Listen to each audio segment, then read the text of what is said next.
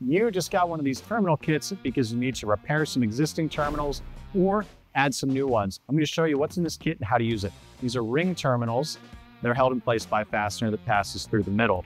There are also these fork terminals, which are a similar idea, but you can install them without taking the whole fastener out, which is kind of nice sometimes. We also have male and female spade connectors and butt connectors, which are used to join wires end to end. Now, before you go any further, you need to figure out what size wire you're working with. This is some 16 gauge wire we have as a sample, and I know that because it says it on it. Most wire is marked, but if it's not, you'll have to go for best fit.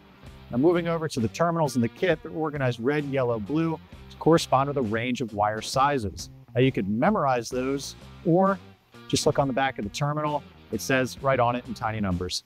So we got a terminal that matches our gauge of wire, and this is where the crimping pliers come into play. Next, you're going to want to use the wire stripper, match up your gauge, strip the wire insulation away to expose the copper strands. If you cut using the right size, you should have a nice clean edge, no breaks in the copper strands. That's a bit much for me, so I'll trim it back. Give it a quick twist before moving on. Next, we're going to size the copper strands for the terminal. You want just a little bit of stick out. So we've got a red terminal. We're going to match it up with the red jaws and the crimping pliers and leave just a little space at the ends. Give it a good squeeze. And there's a nice crimp. You'll see a bell mouth at the ends, strong marks on both sides, a little bit of copper sticking out, and if you give it a pull, it shouldn't move at all.